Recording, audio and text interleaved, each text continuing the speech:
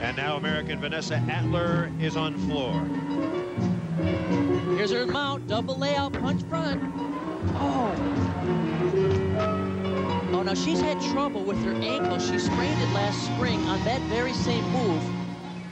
And it looks like she may have re-injured it.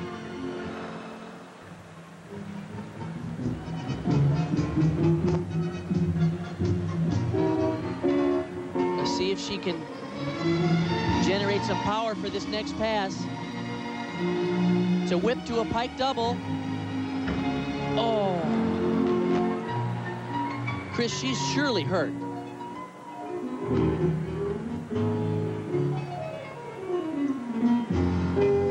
She was good on vault, good on beam, but the uneven bars on the floor are just been a disaster for her. I think this ankle is a real problem. She hurt it pretty severely last spring, has been kind of nursing it along, getting ready for these championships, even stayed out of the final trials in the U.S. to save herself. Oh, that's a shame. She only did a layout at the end. She's definitely hurt.